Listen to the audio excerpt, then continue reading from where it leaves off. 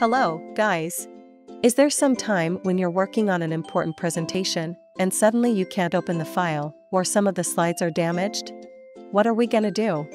Today, we will show you how to repair a broken/corrupt PowerPoint. First, let's learn why your won't open. Here are 4 common reasons. 1. The PowerPoint is corrupt. It means that the PPT data is damaged or corrupted. 2. The PowerPoint might not be compatible with the newer version you're using. 3. The PowerPoint is password protected. In this case, you should enter the password to open it. 4. A virus corrupts the PowerPoint. The virus can damage the data and make it unreadable. So let's dive into the next part. How to fix broken/corrupt PPTs with UltraRepair.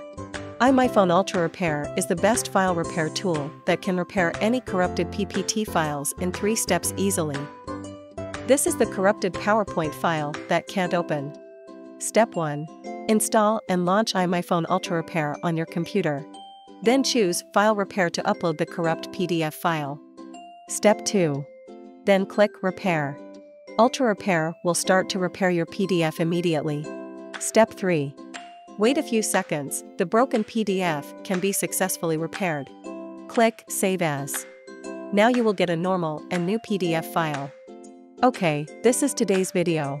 If you have any questions about how to repair a corrupt or broken PowerPoint, please feel free to leave a comment for us. And if you find it helpful, don't forget to like, subscribe and share it with your friends. Thanks for watching, and see you next time.